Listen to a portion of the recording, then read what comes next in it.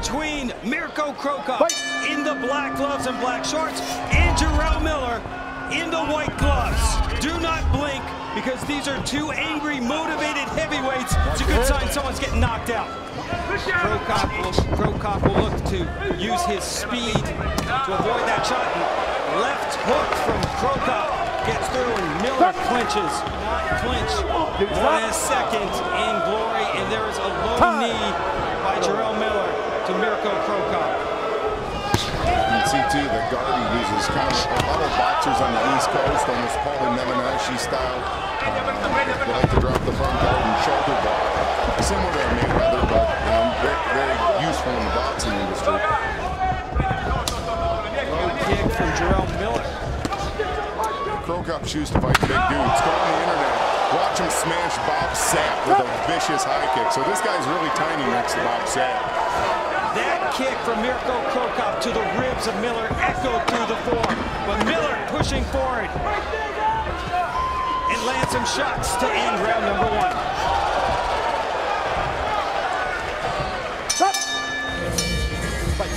Round number 2, Mirko Cro comes out in his southpaw stance. Jarrell Miller in the white gloves, orthodox.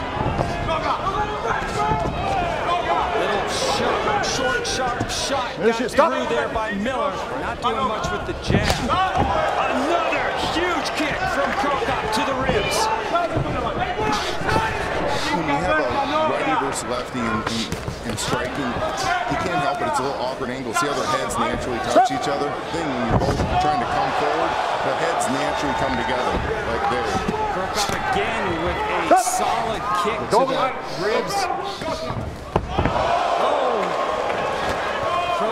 Watch your head.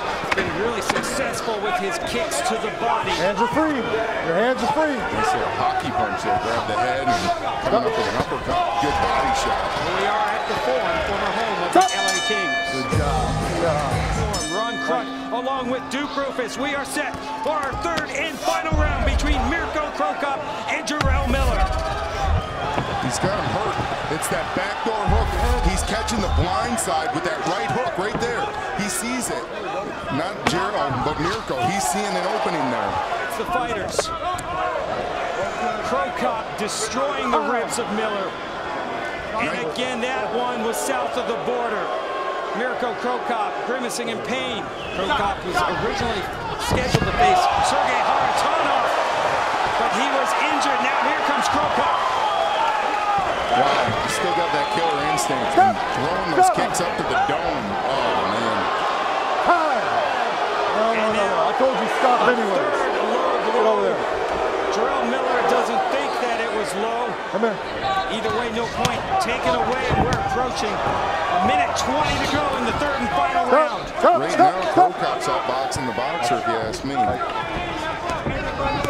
really, Jarrell Miller doesn't seem to be pushing the pace right now. Another Miller needs to land that big punch. Probably needs the knockout. Hands are free. Big knees blocked by Cro. 10 seconds to go. High kick from